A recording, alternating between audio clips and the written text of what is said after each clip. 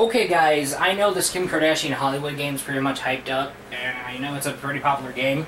I tried the game for myself to see what the hype was all about.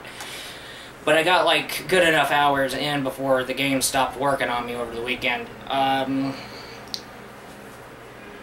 Yeah, it's still not working. That's kind of odd. From the many hours that I put in this game, I've never seen a sex tape level. I mean, it's supposed to simulate how Kim Kardashian got famous, right? Otherwise, it wouldn't be realistic. I guess I'll go back to my games on PC that are more hardcore than this. I mean, come on, if you can chuck a landmine at a motherfucker like a pizza pie, that's more, eh?